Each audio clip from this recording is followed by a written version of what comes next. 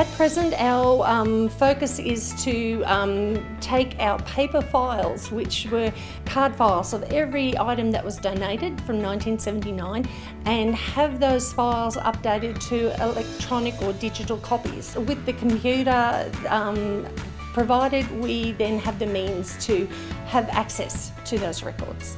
With, obviously the advancements in technology now, we can safeguard, photos and records that, over time they're not going to fade or get lost but then the accessibility to future generations. You don't have to go searching for an old photo in a filing cabinet or in a drawer. We've got that accessibility that we can just bring that up, and it's magical. It's really exciting.